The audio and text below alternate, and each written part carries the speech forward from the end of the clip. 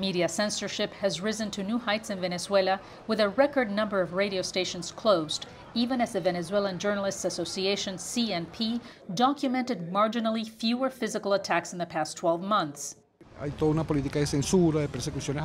There is a policy of censorship, prosecution of the media. Although it is true that physical aggression against journalists decreased, we saw an increase in radio station closures from 4 in 2021 to 104 in 2022. The state communications regulator cited licensing breaches for many of the closures, and lawmakers in 2022 denied the action was related to the broadcaster's content. But Carlos Correa, director of the free expression nonprofit Espacio Público, says the moves appear to be part of a policy to limit independent media. This year, we have documented the highest number of closures since 2001. This situation indicates that the government seems to be trying to reconfigure the ownership structure of these stations.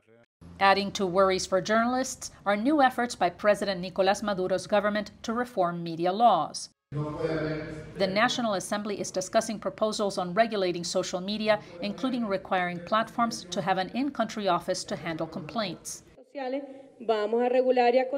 We're going to regulate and control because in recent years, Venezuela has been a victim of psychological warfare through messages on social networks.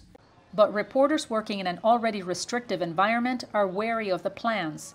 And Carlos Julio Rojas, an independent journalist and member of the National Press Workers Union, says pro-government supporters sometimes use social networks to generate smear campaigns against those in media. We've seen how the Nicolás Maduro regime's dominance over communications continues to get stronger. What's their end goal? To close that last space that exists for freedom of expression? If passed, the bill could add to Venezuela's already poor ranking on the Global Press Freedom Index, which measures the ability of journalists to work freely. The watchdog Reporters Without Borders says media there work in a restrictive environment with policies that threaten the full exercise of independent journalism. For Álvaro Algarra in Caracas, Venezuela, Veronica Villafañe, VOA News.